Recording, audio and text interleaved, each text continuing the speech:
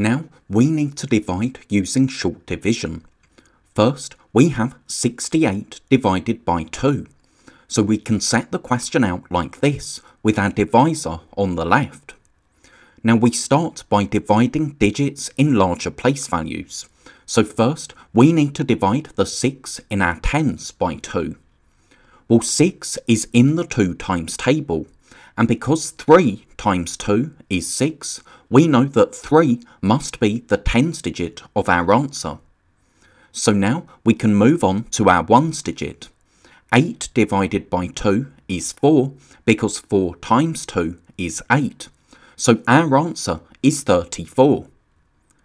Now we have 72 divided by 3, so we set the question out in the same way. But here, our first digit is a 7, and 7 isn't in the 3 times table. So what we need to do here is think of a number in the 3 times table that's as close to 7 as possible, but not more than 7. Well, 6 is in the 3 times table, and 2 times 3 is 6, so 2 is the tens digit of our answer. But 2 times 3 is only 6, and we have 7. To get to 7 from 6, we need 1 more, so that tells us that we have a remainder of 1 when we're dividing the tens digit, and we write the remainder 1 in front of the next digit. So 7 divided by 3 is 2 remainder 1, because 2 times 3 is 6, and then we need 1 more to get to 7. So now, because we have a 1 in front of our ones digit, we have 12 divided by 3. That's 4, because 4 times 3 is 12, so our answer is 24. Now 96 divided by 4. 9 isn't in the 4 times table, so we need to think of a number in the 4 times table that's as close to 9 as possible, but not more than 9. Well, 8 is in the 4 times table, and because 2 times 4 is 8, we can write 2 in our answer line. But 2 times 4 is 8, and we need 1 more to get to 9, so we write 1 in front of the next digit. So now we have 16 divided by 4, which is 4, because 4 times 4 is 16, so that gives us 24.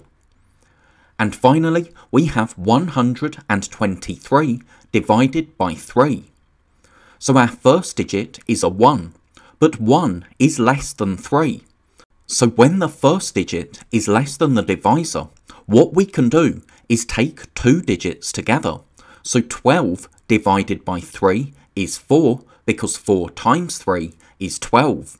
And because 4 times 3 is exactly 12, 12 is in the 3 times table, we don't have a remainder to put in front of our ones digit. Instead, we just have 3 divided by 3, which is 1, giving us an answer of 41. So let's take a closer look at these questions. First, we had 68 divided by 2. First, we divided our 6 tens by 2, and that gave us 3, because we can see that we have 3 tens in each group. Then we divided our 8 ones by 2, and doing that meant that we got 4 ones in each group, so 4 as the ones digit of our answer, 34. Then we had 72 divided by 3.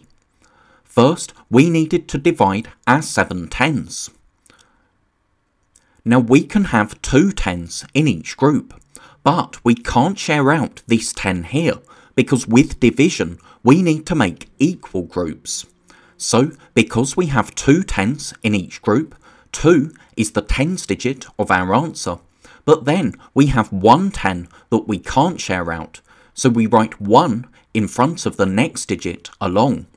And the reason why we do that is because we can exchange our 1 10 for 10 ones, and you can see that when we do that, we now have 12 ones.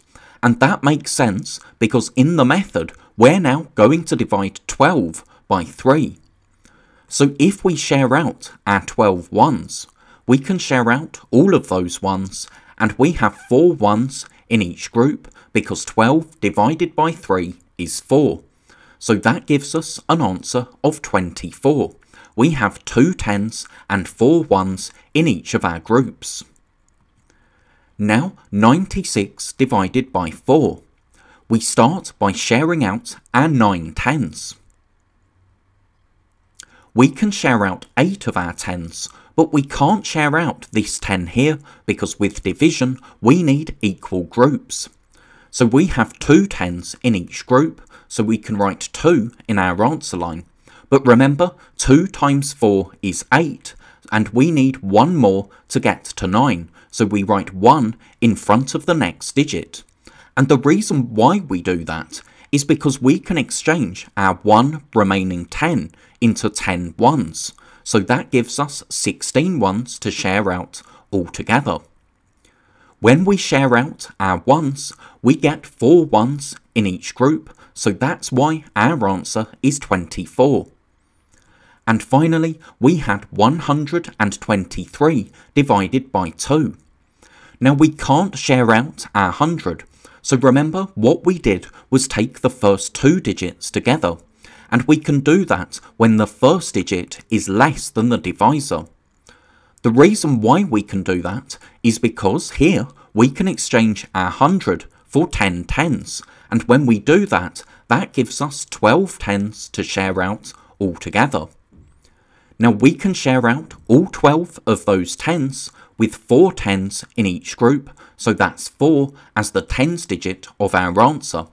And we don't have anything to write in front of our ones digit because we've been able to share out all of our 10s.